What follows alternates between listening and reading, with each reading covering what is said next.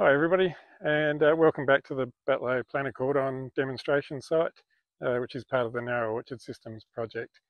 Uh, I'm here at the end of the second growing season just to give you an update to show you where we've gotten to with the remaining demonstration trees in this block. Let's get in there and have a look at how these trees have grown and where we've got to 2 seasons in.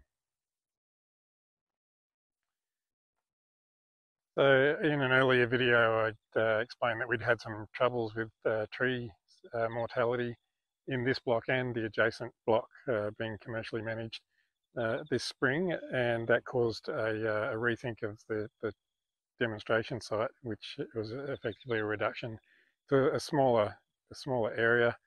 Um, but having said that, I'm fairly happy with how things are looking at the end of this second season in our retained area.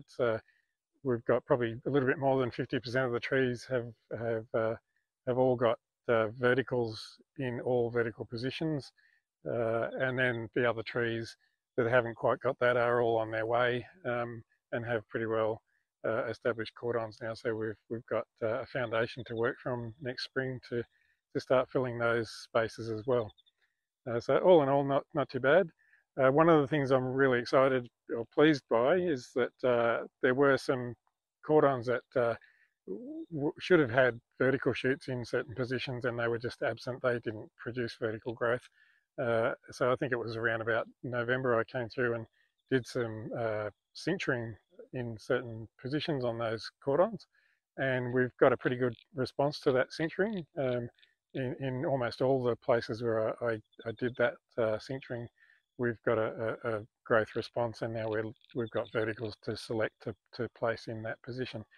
So that was pretty good to see that response. Um, yeah. So, but all in all, it's not looking too bad.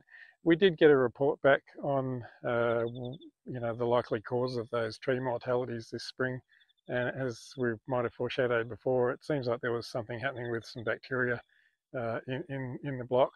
And the report that we got back suggested it might be a complex of bacterial organisms involved, and possibly in conjunction with a frost that we had back in September, the two interacting, and that seems to have resulted in those tree losses, which was unfortunate.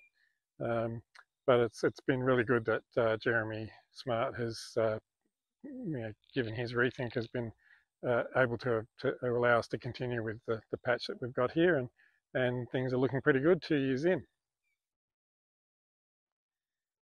Thanks for joining us for this end of season 2 update in the Batlow Planter Cordon block. We've got some trees doing some good things in here. It's starting to take shape. We've still got some work to get some of those verticals in place next spring. But all in our remaining trees in here, things aren't looking too bad. There won't be much happening in here through the winter months, so we probably won't have another update now until mid-spring. But we'll look forward to catching up then. Bye for now.